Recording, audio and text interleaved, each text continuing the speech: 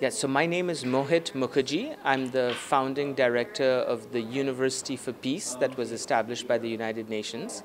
And today I gave a talk on how to be a change maker.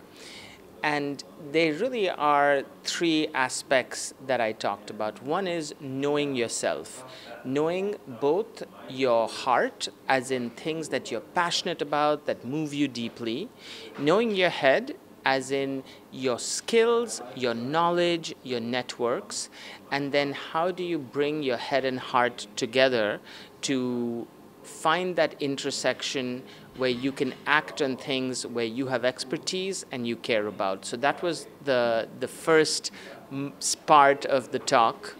And then we talked also about the mindset of change making, because of course when you do something entrepreneurial, by definition you're breaking new ground, you're innovating.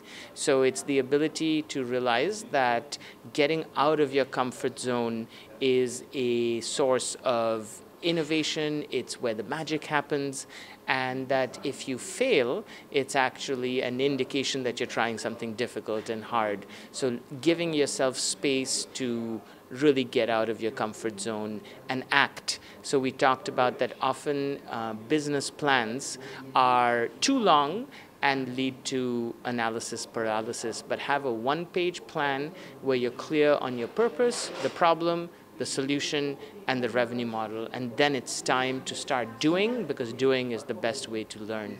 And the last point I made today is that entrepreneurs are actually maximizing their own happiness, because happiness is about reaching one's potential. And by definition, the entrepreneurial journey is challenging, but it really is one where it allows us to grow, to learn, to work with other people and challenge ourselves. So a lot of research out of the field of positive psychology supports the fact that entrepreneurs are actually on a journey to happiness. So I encourage all of you to continue to join us for our programs organized through the Global Entrepreneurship Week. Thank you.